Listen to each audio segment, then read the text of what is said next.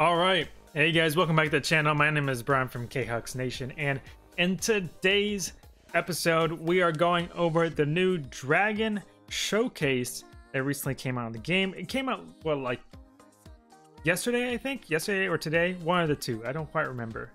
But yeah, came back.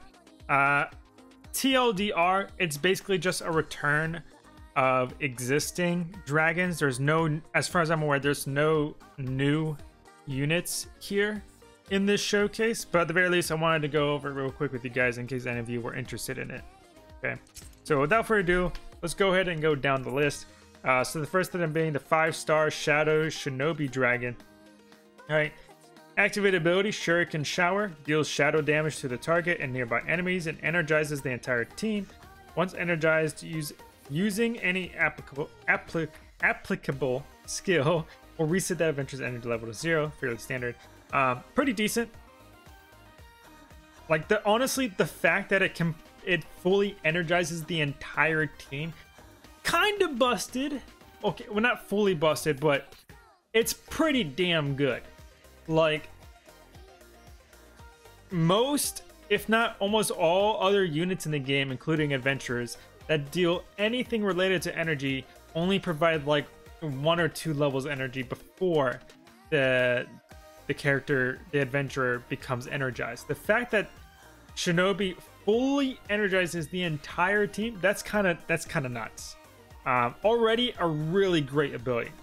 Passive ability, if you're attuned to Shadow, increases strength by 20%. Very on the low side. However, the second passive ability is what makes up for it significantly. Which is, if you're attuned to Shadow, increases skill damage by 90%. That's absolutely huge. Already by far one of the best dragons in the game.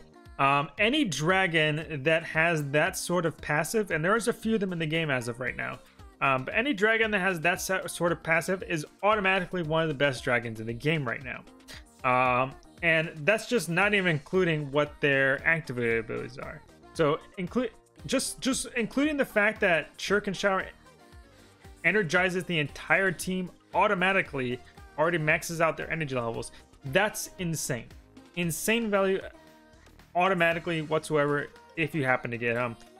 Totally worth obtaining. Second dragon, Konohana Sakuya. Okay, 5-star fire dragon. Alright, activated ability, Deciduous Dance, deals flame damage to the target and nearby enemies, and increases the damage dealt by the user's next skill by 40%. Pretty good. Not nearly as outrageous compared to Shinobi's was, but it's still pretty good. It's still pretty decent. Okay. Has both single target and AoE effect. Already good in my book. The fact that it increases the next user's skill damage by 40%. It ends up getting completely, depending on completely what unit you're using, but overall it's a pretty decent ability. Okay. Not outrageous, but it's like that better than average like type ability. Passive ability, Flame Strength 20%. Skill damage 90%. Same exact thing as Shinobi, already up there as one of the best. Okay. Takamikazuchi, I hope I pronounced that correctly, I have no idea. 5-star light dragon. It's kind of, well, never mind. First ability, activate ability, Thunderous Charge, deals light damage to enemies in a line and inflicts stun. Changing direction is possible during the attack. It's kind of different compared to some of the other dragon abilities we've seen so far. Not too many dragons actually inflict a status element, so that's fairly decent. Most dragons tend to have a pretty big hitbox in terms of their attacks as well. So you can probably hit quite a few enemies with that move. Although I will say it's on the much lower end of the spectrum on how useful the activated ability is. It's not that useful. You're 9 times out of 10 you'll probably end up using it mostly just for damage than anything else. If it happens to stun them, then it just happens to stun them. Okay. The passive abilities, if you're attuned to light, increases strength by 40%. Attuned to light, increases damage to enemies in an overdrive state by 25%. This it's not a bad unit, okay? It's definitely above average unit, but it's not nearly as OP compared to Konohana or Shinobi's was, okay? The best way to put it is that it's almost, in a sense, just a amped up version of what some of the 4-star dragon units are like, okay? Yeah, it's basically just an amped up 4-star unit. And just to kind of give an example of what exactly I'm talking about, let me show you some of the 4-star dragons that I'm like referring to. So like, for example, Ifrit. It's almost like a amped up light version of Ifrit, okay? Ifrit, now I have my Ifrit maxed fully unbound, okay? So it has slightly higher strength increase. But my Ifrit provides a 45% strength increase as his passive, and that's it. Okay, that's basically the bulk of Tamaka, what Kazuchi, whatever his name is, ability. That's essentially the bulk of his passive ability, the most relevant part of his passive abilities. Okay, yeah. Okay, the Overdrive Punisher is useful. Okay, but it's not. Like, you don't, the enemy that you end up fighting isn't always going to end up,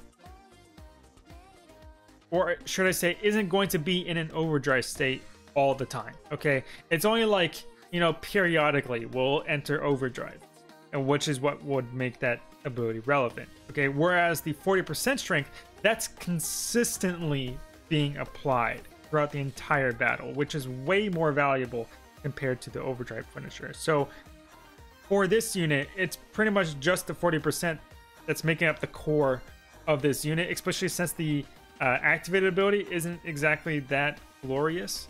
For the most part, the most notable mention for Tamaka Kazuchi is the 40% strength buff, okay?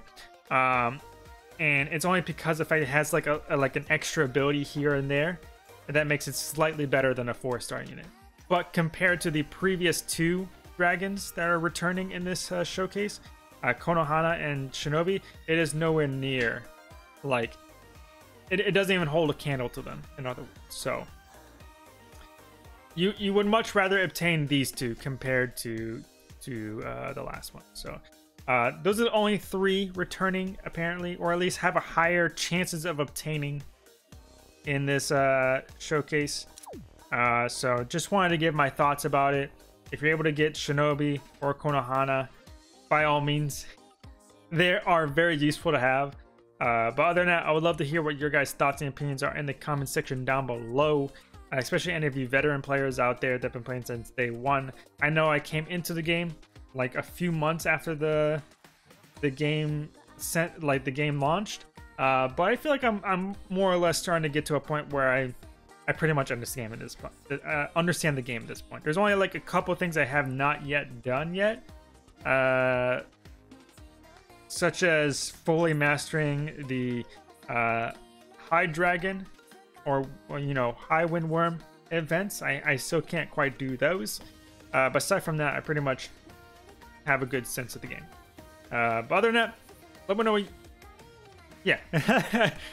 Other than that, though, let me know what your thoughts and opinions are in the comment section down below. If you enjoyed the video, please leave a like, subscribe, and hit that bell button. It's the best way I know when I upload more videos such as this one. My name is Brian from KX Nation, and I'll see you guys in the next video. Peace, y'all.